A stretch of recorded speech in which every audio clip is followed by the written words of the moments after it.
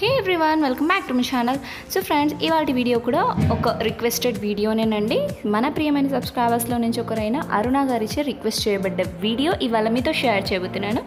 So చాలా thanks అరుణ గారు, మీ యొక్క సపోర్ట్ అండ్ మీ యొక్క ఇంట్రెస్ట్ కోసం. సో ఇవాళ చాలా ఈజీగా మీరు ఇంట్లోనే జస్ట్ 5 minutesలో అండ్ దట్ టు కేవలం 3 ingredientsతో చాలా ఈజీగా ఇంట్లోని సోయా సాస్ని ఎలా తయారు చేసుకోవచ్చో చూపబోతున్నాను. సో వీడియోని చూసే ముందు ఒకవేళ మీరు నా ఛానల్ ఇంతవరకు సబ్స్క్రైబ్ కూడా లేకుంటే నా వీడియో కింద ఒక రెడ్ కలర్ సబ్స్క్రైబ్ బటన్ ఉంటుంది, దాన్ని క్లిక్ చేసి దాని పక్కనే ఉన్న బెల్ ఐకాన్ని క్లిక్ చేసేయండి. సో దాని ద్వారా నేను ఏ వీడియో పెట్టా దాని యొక్క నోటిఫికేషన్ అనేది అందరికన్నా ముందు మీ వరకు చేరుతుంది. దీన్ని తయారు చేయడానికి కోసం మనం షుగర్ అనేది క్యారమలైజ్ చేసుకోవాల్సి వస్తుంది. దానికోసం నేను ఒక ముందు 1/2 cup షుగర్ 2 tablespoons షుగర్ని తీసుకొని ఇక్కడ వాటర్ అండ్ ఏమీ కానీ యాడ్ చేయలేదు, జస్ట్ షుగర్ని ఈ విధంగా మీడియం ఫ్లేమ్లో క్యారమలైజ్ చేసుకోవాల్సి వస్తుంది. ఈ విధంగా కొద్దిగా స్టిర్ చేస్తూ మీరు కనుక దీన్ని కుక్ చేస్తే ఈ విధంగా ఈ షుగర్ అనేది గోల్డెన్ కలర్ లాగా చేంజ్ అవుతుంది, క్యారమలైజ్ అవుతుంది. ఇంకా దీన్ని కుక్ చేయవలసి ఉంటుంది.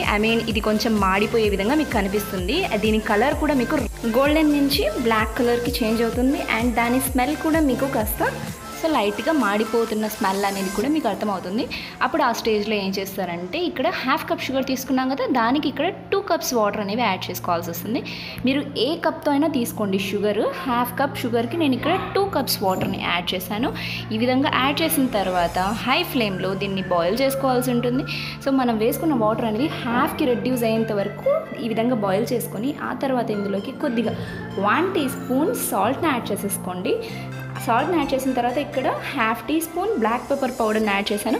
బ్లాక్ పెప్పర్ పౌడర్ అనేది కంప్లీట్గా ఆప్షనల్ అండి. మీరు యాడ్ చేసుకోవాలి అనుకుంటే యాడ్ చేసుకోండి, లేదంటే స్కిప్ అయినా చేయొచ్చు. ఉంటే యాడ్ చేయండి, లేదంటే స్కిప్ చేసేయండి. అండ్ ఇక్కడ చూడండి, ఆ తర్వాత ఇందులోకి వెనిగర్ అనేది యాడ్ చేయాల్సి ఉంటుంది. ఈ విధంగా 1 tablespoon వెనిగర్ అనేది ఇందులోకి యాడ్ చేసేసి ఒకసారి బాగా స్టిర్ చేసేసి ఇప్పుడు స్టవ్ ఫ్లేమ్ని ఆఫ్ చేసేసుకోండి. స్టవ్ ఫ్లేమ్ని ఆఫ్ చేసుకున్న తర్వాత దీన్ని రూమ్ టెంపరేచర్కి రానిచ్చి ఆ తర్వాత ఒకవేళ మీరు బ్లాక్ పెప్పర్ పౌడర్ వేశారు అంటే ఈ విధంగా స్ట్రెయిన్ చేయాల్సి ఉంటుంది. లేదు అంటే నార్మల్గా బాటిల్లో మీరు దీన్ని స్టోర్ చేసేసుకోవచ్చు డైరెక్ట్గా. బ్లాక్ పెప్పర్ పౌడర్ వేసాం కాబట్టి కింద కొంచెం డస్ట్ అనేది ఉంటుంది. దానికోసం నేను ఇక్కడ కాటన్ క్లాత్ అనేది పెట్టి దాని ద్వారా దాన్ని స్ట్రెయిన్ చేస్తున్నాను. సో చూసారుగా దాని డస్ట్ అనేది కూడా నీట్గా బయటికి వచ్చేస్తుంది. అండ్ ఇక్కడ మన ప్యూర్ సోయా సాస్ అనేది రెడీ అండి. సో చూసారుగా చాలా ఈజీగా మీరు దీన్ని ఇంట్లోనే తయారు చేసుకోవచ్చు. సో ఈ లాక్డౌన్లో మీరు కూడా తప్పకుండా ఇలా సోయా సాస్ ఇంట్లోనే తయారు చేసి ఇలాంటి ఒక గ్లాస్ కంటైనర్ లేదంటే ఇంట్లో ఏదో ఒక ఎంటీ కంటైనర్ ఉంటుంది కదా, సో దాంట్లో దీన్ని యాడ్ చేసేసి మీరు దీన్ని స్టోర్ చేసుకోవచ్చు. సో రెసిపీ నచ్చినట్లయితే లైక్ చేయండి. అలాగే మరిన్ని ఇంట్రెస్టింగ్ వీడియోస్ కోసం తప్పకుండా ఛానల్ని సబ్స్క్రైబ్ చేసుకొని దాంతోపాటు పక్కనే ఉన్న బెల్ ఐకాన్ని క్లిక్ చేయండి. దాని ద్వారా నేను ఏ వీడియో పెట్టా కూడా దాని నోటిఫికేషన్ అనేది అందరికన్నా ముందు మీ వరకు చేరుతుంది. Thank you for watching.